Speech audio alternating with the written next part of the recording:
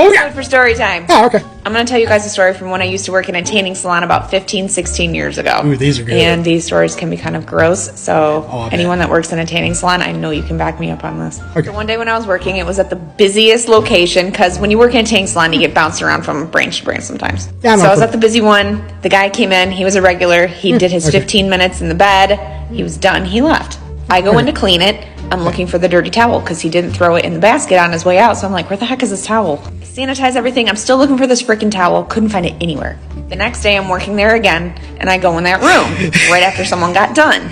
Well, I'm cleaning, and I notice something kind of like under the bed, but like behind it, it was a towel. And I was like, oh my gosh, I wonder if that's the one from last night. Yeah, it was. It was from the guy, and he put his specimen, in the towel, and it dried, and it got hard and crusty. We had to ban him. Let me know if you want more stories. Yes!